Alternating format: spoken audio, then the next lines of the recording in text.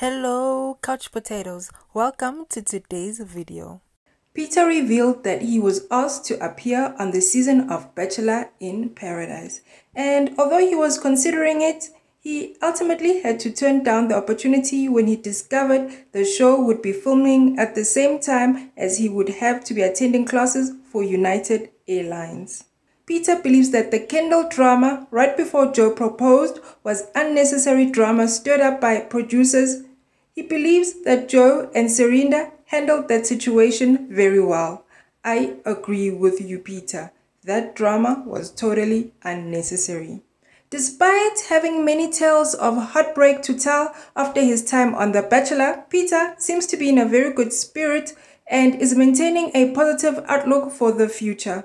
While some people may have found themselves disappointed that Peter turned down an additional opportunity to find love on Bachelor in Paradise for Season 7, including Wells Adams, Peter seems to be content with the direction his life is going. For the time being, it seems that Peter remains focused on catching flights rather than catching feelings.